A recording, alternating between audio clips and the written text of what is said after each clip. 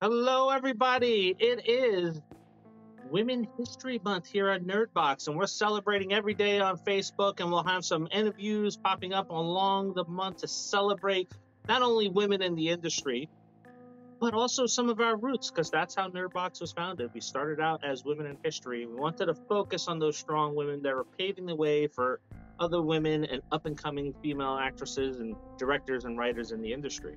So we have a special guest today. I'm sure you've seen the thumbnail. So, Danny, how you been? Doing good, everybody. What's going on? Just traveling as always that we discussed before, now even more so than before, which is going to be great. But like I promised, getting back into the swing of things. Just shot a short film in Atlanta, which was awesome. Planning on, trying to get the YouTube channel back and rolling this year. So it's a lot of good stuff, just prioritizing things. So Yep. I'm very excited what this year has to come. Yeah, I'm excited for your announcement or upcoming news on the Screen fan film, if that happens this year. But I will say I just did a video for that, and I went through 100+ Screen fan films. There's a lot out there all across the world. It's crazy. Yeah. So we're excited. So me and my production partner, we're actually talking. We're trying to get that done as soon as possible. So right now we're in the prep stages of to see whether or not we actually have a budget on hand, or we're gonna raise money for a bigger budget and whatnot. Because we decided to go bigger and better. Me and him are both visionaries. So what we had was great, was fantastic, but we're like, how could we be bigger and better? Like you said, there's a lot of fan films out there. So we just want to give the fans what they want, right? And it wouldn't be a Scream film if it wasn't bigger and better. Especially that we're trying to do things that have never been done before, and also a lot of homages, which Dave, I know you are a big Easter egg fan, so I know you're going to enjoy that. So we'll see how it goes. If everything goes to plan, it should happen this year, and I think is going to be really, really exciting, especially with the whole new cast that my production partner wants to put into play. And yeah, I'm super excited. Stay tuned for that. So Awesome. So this is the premiere episode of Behind the Mask, where we're going to be talking with various actors and actresses or filmmakers in the industry, and we'll dive into some of the behind the scenes to learn about their experiences in the industry and what advice they may be able to lend to others that are interested in breaking out into the industry as well. So the last time Danny and I were together, we met with Bill from the Terrifier crew and George Stuber as well. First ever interview with George Stuber, so it was great to hear them, so go check that out. And let's dive into another Terrifier alum that is a lot more than just that. She's an actor, writer, filmmaker, TEDx speaker, stunt performer, animal activist. You may know her as the best fake out final girl. That is Jenna Kanell. She played Tara in Terrifier, but she's worked across a variety of genres and mediums for years. So let's bring her in.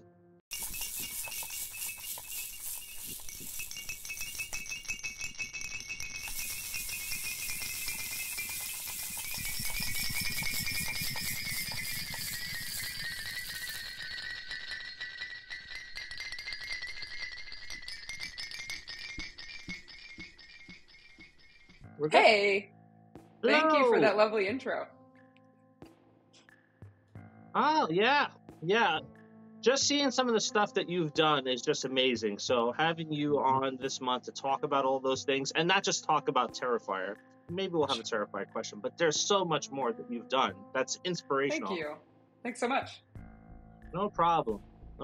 So before we kick off things, anything that you want to plug or talk about first? Sure. I mean, the biggest one, which I think we'll probably be coming back to this later, but Faceless After Dark is currently on the festival circuit. It's a meta horror / dark comedy, and I'm the lead actor and stunt performer in it, but I also co-wrote it, and I'm really, really proud of it. So that's it'll hopefully be streaming later this year. Awesome. Well, we'll talk about definitely shortly. All right, so let's jump into some questions. So what led you into becoming an actor? I started out as a writer. I mean, before I could even write, before I was literate, I was always telling stories. I spent a lot of time entertaining myself in corners, and then started writing once I knew how, and then I got into film and theater in high school, and I realized that I really loved it, and that it taught me a lot about being present and connecting with people, even if we don't necessarily see eye to eye. And I love working with a team towards a common goal, and I love art, and I think it has an important place in the culture, or it can. And I feel that film has a responsibility to tell stories that our history books often don't, and to reflect on our culture and our society and how we feel about each other and what we can learn. And sometimes it's just a catharsis, and that's also something. So yeah, I love it, and then got into directing and stunt performing from that. And like you said, have kind of dabbled. I've done some producing. I used to assistant direct a lot. Yeah, you often hear that with a lot of talented people. They start when they're younger, picking up whatever. That's how I got into being an artist. Like, before I can write, I was putting together those little picture books, like in kindergarten and first grade and stuff like Absolutely. that. Yeah, that's an awesome thank story. you. And now I'm stuck. I don't know how to do anything else. It's yeah, that's funny that we all have stories like that when we were younger, right? Like mine was imitating a lot of TV stuff. My mother used to make me imitate Jim Carrey for people all the time. I love Jim Carrey. Yeah, definitely one of my favorites. And even though what's funny is I didn't grow up as a theater kid. I was a band geek, but my first plays were actually when I was in New York, cool. in school, which is funny. Yeah. So it was funny. I remember one time we had to be animals in a zoo, and I didn't have a bat costume, so I literally wore a Batman costume as a bat. That's very funny. I love that. Yeah. And then because I talked a lot in class and all this jazz, always getting in trouble for talking, they had me as a narrator for one play, yada yada. But this is what I do for a living now. I talk to people. So, there you go. School. Still wearing the Batman costume to this day. Yes, exactly. I told you not to tell anyone Anytime. that, Jenna, you but can thank edit you. it out That's later. fine. That's not my problem. No, you're good. All right. So my question for you is, as an actor, you have a very diverse portfolio. As Dave mentioned, a lot of talented people do. You have music videos, short films, feature films, TV, etc. Is there one thing you enjoy doing more than others? No, I mean, I think it depends. There are a lot of things are just fun in different sorts of ways. I think I love working on big budget stuff, because then you can see how the machine works when there's an army behind it, And then I love working on indie stuff when often there's less time and fewer resources on the con side, but on the pro side, it's often more collaborative, and there's more room for creativity and wiggle room for problem solving. So yeah, I don't know. I wouldn't want to pick. I like bouncing around. I get restless. Now, I know you wouldn't want to pick, but is there something that you lean towards a little bit, that you prefer a little bit more, being on the big set or being on the independent film sets where you have a little bit more flexibility? I honestly, my dream has always been to be able to bounce back and forth between them, because I love the stories that are being told in both of those worlds. And there's, like we were saying, different types of freedom in both arenas. But I want to be able to tell the stories that really matter to me, and maybe are sometimes not yet being told on a grand stage, but at the same time, I want health insurance. So it's a fine, it's a balance. It's a balancing act, and it's one that I'm grateful to be walking the tightrope of, so to speak. Now, being a filmmaker, you made your debut with the short film Bumblebees, which hits close to home. Can you tell us a little bit about that film and what led you to switching roles to I would be happy to. And afterwards, I would love to hear about how it hits close to home. That makes me happy to hear. Bumblebees is a short film that I made with my younger brother. And it was my first time directing, which is why, when you go back and watch it, I promise my production values have increased exponentially since then. But it was very, very indie at the time, and we were just figuring things out.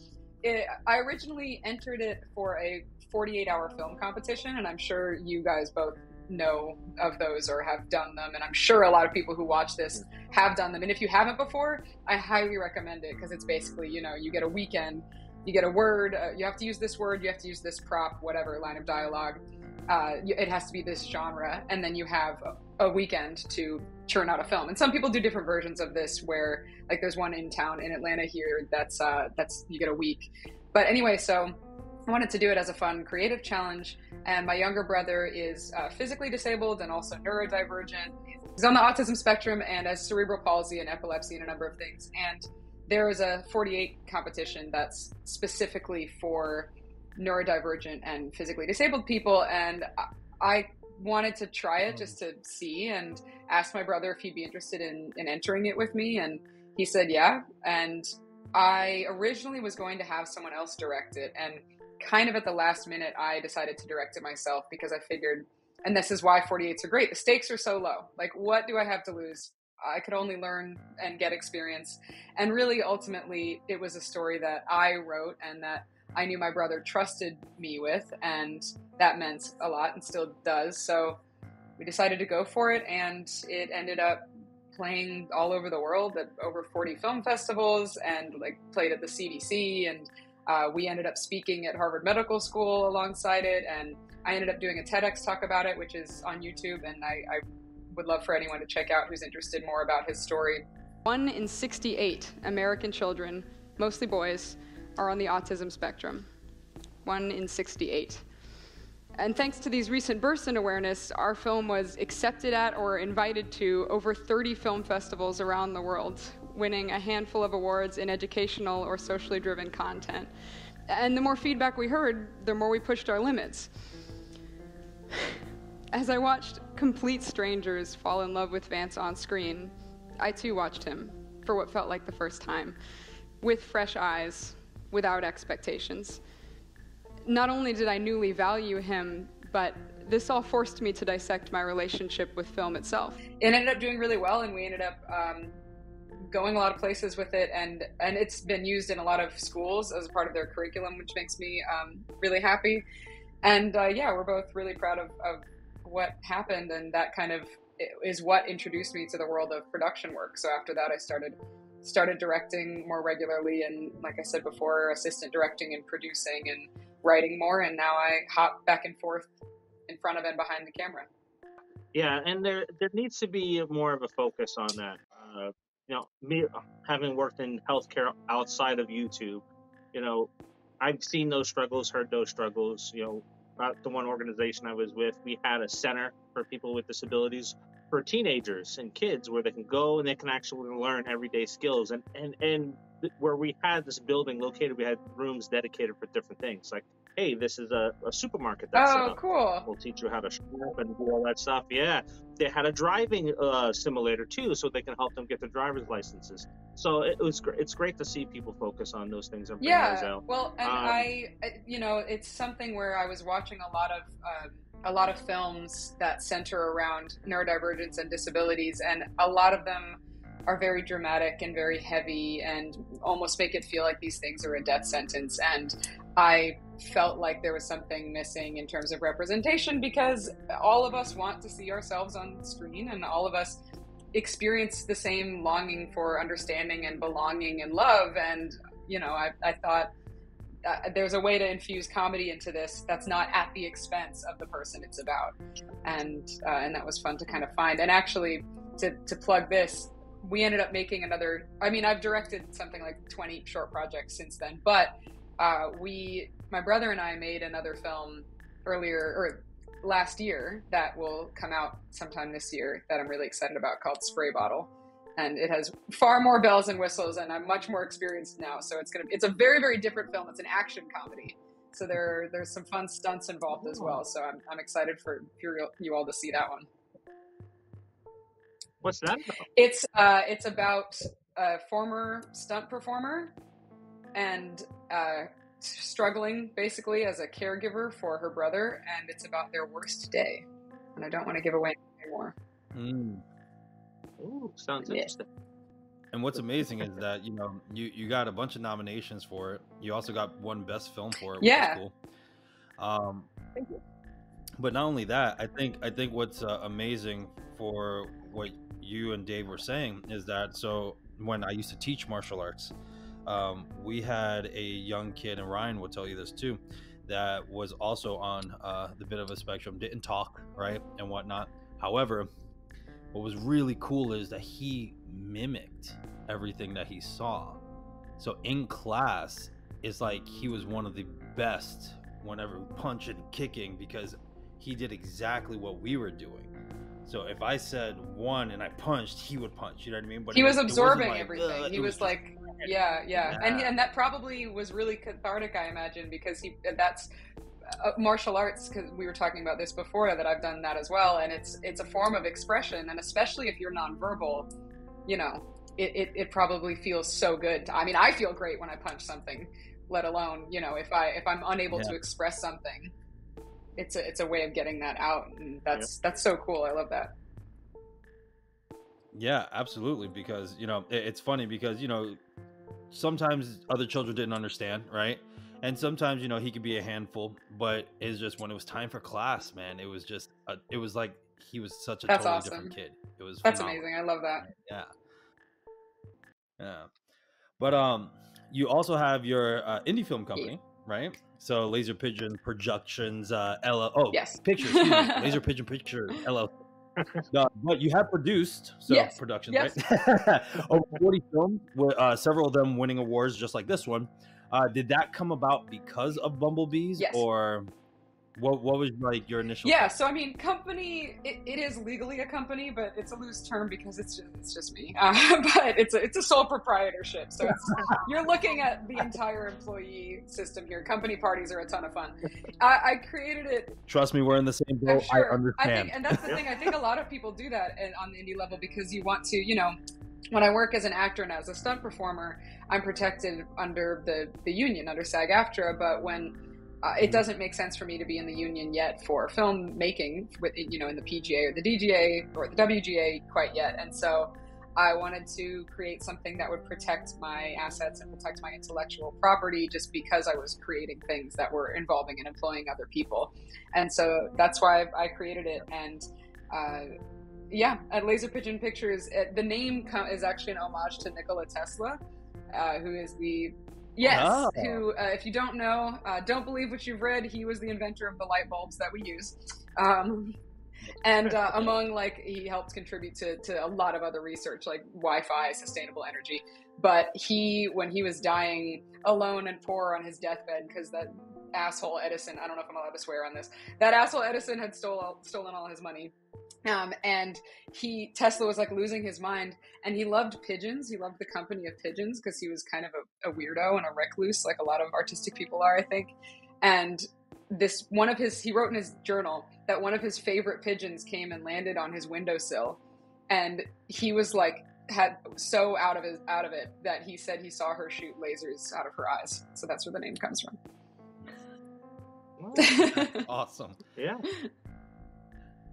Either he was on some good psychedelics, or the conspiracy theory is real. Pigeons aren't real. It could really go either way. He was either had a bad fever and was hallucinating, had eaten some funky fungus and was hallucinating, or birds aren't real. No. Any of those. Yeah, I'm dying for the day to see one frozen in air, not flying, like I've seen before. Your time might come. Like the Matrix. Glitching pigeons. Oh man, that's cool. That's cool. So what made you want to produce more? I know you said that these things inspired you to direct more and stuff, but what inspired you to do that? And also, I like to do this on our show a lot, for people that were in your position, that they don't know where to start. How can someone build a production company like you started doing? Yeah, so to answer the first question, I started working in other areas behind the camera because I wanted to, once I realized that I really did enjoy directing and was good at it, I wanted to learn more about how to do it because, well, I wanted to learn more about how to do it and how the machine works behind the camera. And so that's why I started producing more and why I started assistant directing. And especially assistant directing is something that I did a ton of for years and was my primary source of income for a moment. On like features and shorts and pilots, music videos, you name it. And I learned a lot about how a schedule is built, how a schedule is kept, about why a schedule looks the way it does, about how things happen, about how to communicate with every department, about how long things realistically take, and what are the things that need to, the ripple effects that need to happen in order for everything to align. And that was immensely helpful as a director who is, the masthead of communicating with every department about what's in their head and turning something intangible into something very real. And also it's even helped me as a writer, because when I'm writing things that I know I want to make, I'm writing things that, I know I can logistically accomplish, and I can see how they would be done. Because I learned so much about directing from assistant directing, because, it's funny because the typical path of people who assistant direct, they typically become producers, which makes a lot of sense. But for me, I found that I learned a lot by working with different directors. And a lot of green, newer directors didn't necessarily, for example, have a sense of their edit. And that led to really slow shoot days, because they'd be getting a ton of coverage that they didn't necessarily know if they needed or what parts they'd be using it for. And it just goes to show that, you plan for a post in pre-production. And like they say, one of my favorite sayings in film is all mistakes are made in pre-production. And it's really true. And I never learned that more than when I was assisting other directors and trying to help them get their visions off the ground. So I learned a ton. And then the thing I would say to other people, because again, company is such a funny word. Like, legally it's true, but it's more, I work with other companies a lot, and might actually be joining another one at some point in the filmmaking capacity this year. I'm having some interesting conversations about that. But something that I would say to anyone who's interested in just filmmaking in general is that I recommend everyone do at least a little bit of extra work, and everyone do at least a little bit of production assistant work. And especially, like, all actors should do extra work, and anyone in any form of production should be a PA at some point, because you're at the bottom of the totem pole, you're getting treated the worst, but as a result, you also have the least responsibility. Again, the stakes are the lowest, and it's a position from where you can watch everything and absorb everything you're seeing and see what's working and what isn't, and how again the whole machine runs, and how the train actually leaves the station without crashing. So I highly recommend people do that, because and then also to work, as you work your way up, to work as many departments as you can, because something I also found when producing and assistant directing for other directors is that the ones that were the hardest for me to work with were the ones that had only ever directed or only ever been a department head, because they didn't know the ways. And you probably have seen this with other actors too, of like actors who have only ever acted don't understand like how small of a piece of the puzzle you are, and how like everything can move. We're all very easily replaceable. Everything can move without us. They'll just get somebody else. And how much everything ripples outwards, and why everything is set up the way it is. Like, I would have actors say like, well, I was waiting around yesterday, so I'm gonna come later than my call time. And it's like, well, no, because your call time is this way for a certain, there's like, it's because this is happening and this is happening and like XYZ. And I think the people that are the most fun to work with are the ones who have a sense of the entire picture, and how we really need every single one of these people. Like, everyone on a set is necessary and knows what they're doing in their lane, and has to be trusted and communicated with and given the tools to succeed. And I love working with people that have a sense of the whole, and which is, I think, also true about humanity. I think it's, there is no such thing as individualism. It's an American myth. Like, we all need to think and work as a community, because that's when magic happens. That's a great way to summarize it up. Just life in general too, and other aspects of it too. The translation. Thank you. Yeah. And to piggyback, one last question for those that are brand new. Like I said, I always do this when it comes to people. So you said start as a PA. Fantastic. I agree. Yeah. Start from the bottom. How? Because some people are afraid to talk to directors, assistant directors and stuff. Because I remember when I first started doing extra work and stuff like that, they're like, "Oh no, you don't go next to them. Don't look like, them in the eye. Leave them it's alone." Like a predator. Yeah. And so you hear this, and so me, despite that, I still went, right, and still talked to people and treated them like normal, and they accepted me, which was great. But what would you suggest for people that are afraid that they're just a PA to talk to people? What would your advice be? It is dicey because there are circumstances where it's a bad time to talk to someone, or it is someone who might freak out at you, and you certainly don't want to get fired or step on toes. I think it depends on, some of it is just reading the room of like, if everything's in crisis, if like you're running behind and things are falling apart or on fire, not a good time to network with anybody. But if you're sitting down for lunch, if you're like, waiting for something and people seem relatively low stress, that's maybe a better time to talk to people. And also your department head is going to be the person that hires you on the next job. And that person's always great to talk to and communicate with. Or even I've seen like someone is PAing just as a general PA to production, but they really want to be in camera department. And so they like go over and like talk to, the second AC or the first AC, or like someone who's not constantly having all this pressure on them about their experience and about like, oh, I'd love to PA like specifically for camera department. Like, what's the best way to do that? I think it also depends on, it's not always the talking that happens while you're there. It's also, going to networking events, looking up, there are Facebook groups and Instagram pages, and I'm not on LinkedIn, but I'm sure LinkedIn has something similar. There are, groups of like film production, LA film production, Atlanta film production, New York film production. Like sometimes people will post jobs there. Sometimes there are meetups where you can talk to other people who are in your network or your market, and just network as much as you can, meet everybody that you can. But definitely, be smart about when you do it, because sometimes if you do talk to someone at the wrong time, it can go very wrong. So you just want to kind of read the room and be selective about when and how you do that. But they're also like doing workshops, I'd be smart about your money, obviously, do research, don't get ripped off, but there are definitely ways to meet people and to network for sure. And you just have to keep doing it. And the more you do it, the better at it you get.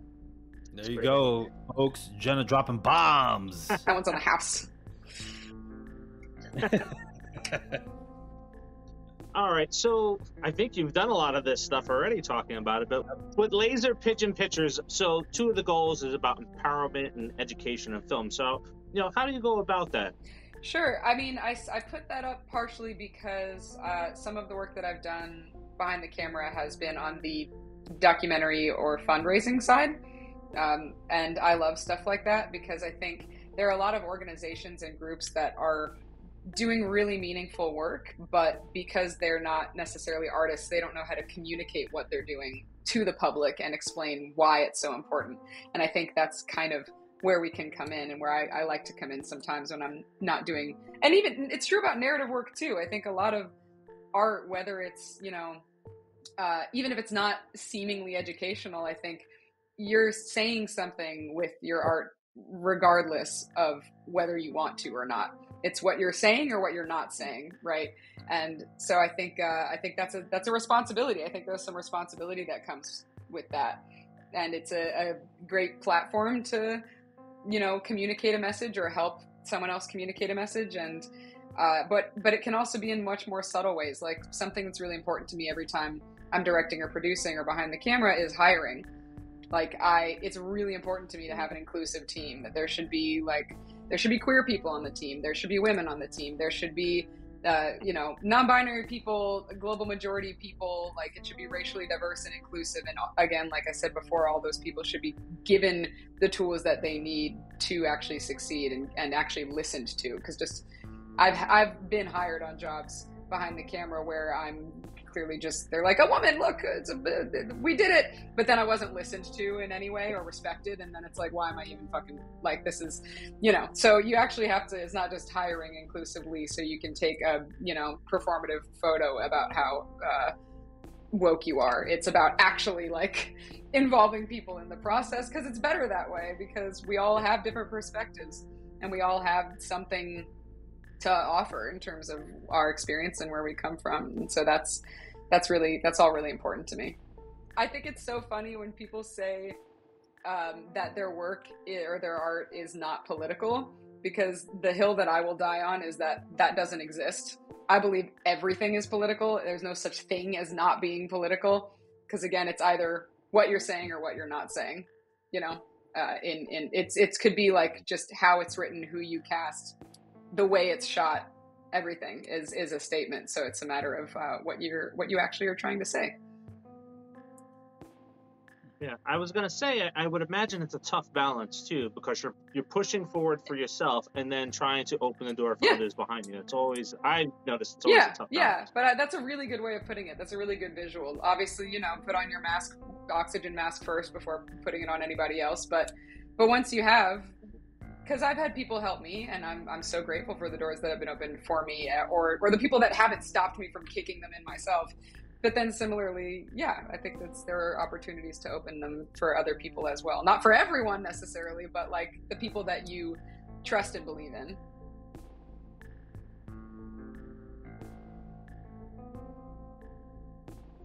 You do know from the synopsis is that one of the fans like breaks into my home dressed as the clown from the movie.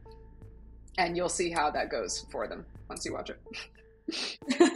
Well, actually, I haven't plugged this yet. I'm gonna be in Bad Boys 4. Comes out this summer. Hey! Nice. So, yeah, and it's gonna be fun. And that one's just, you know, as you know, straight action movie, comedy, action,